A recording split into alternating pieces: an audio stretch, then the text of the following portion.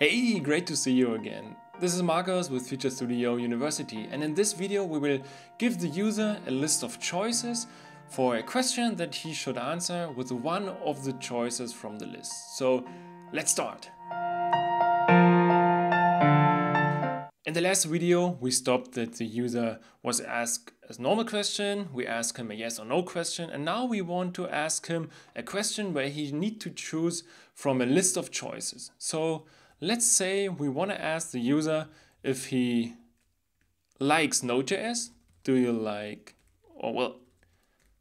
We want to ask if he's passionate about Node.js, and we don't want to ask him just for an answer that he needs to provide freely. We want to ask him from a list of choices, and the second argument for the choice question needs to be a list of answers. So we will provide, of course, and like Derek Sivers would say, if it's not a hell yes, it's a no. So let's go with these two answers and console log the answer and switch over to iterm and ask the user. So we'll go with the default answers, which should be yes, because we want to ask the user from another question. And now he can select, you can see this symbol over here. And we want to ask if he's passionate about Node.js, and you can see that we can only select from two provided values. So let's go with hell yes. And over there you see our console. So the list of questions removes and we only see the value of this.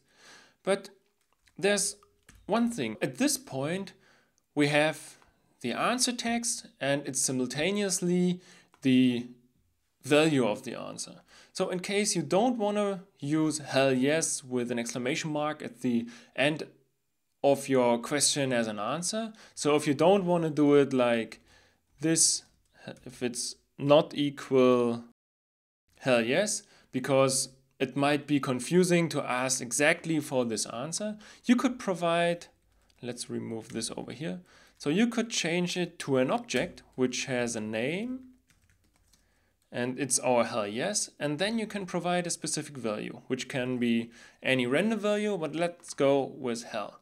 So switching back to iterm and asking the same question again. So we go with the default answers. Here we have to say yes, and then you can see of course and hell yes, and of course is still the answer and the text. And hell yes now has a value of hell. So let's check this.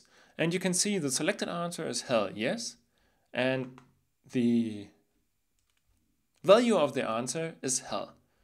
So let's make it a little bit more easily for us to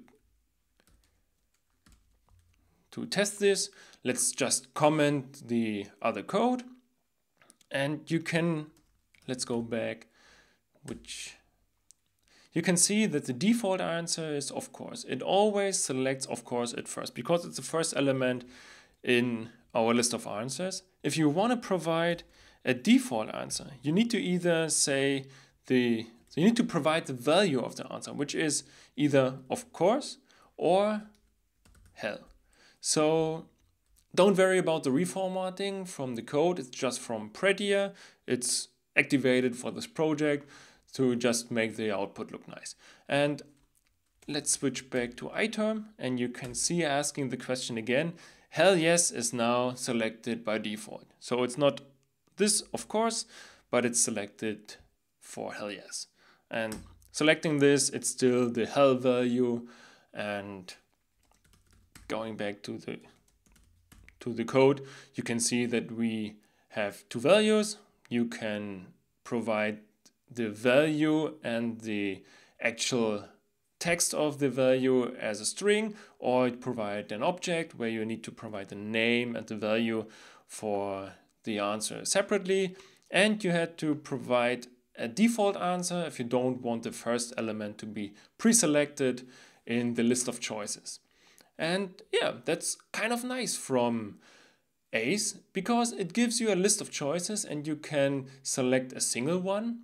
In the next video, we want to emphasize our output. So up to this point, you can see we only log a little answer text or the answer itself, but maybe you want to emphasize text on a specific value, like ask a question and then provide an answer or whatever with a bold text or colored text. And that's what we will look at, and see you on the next video.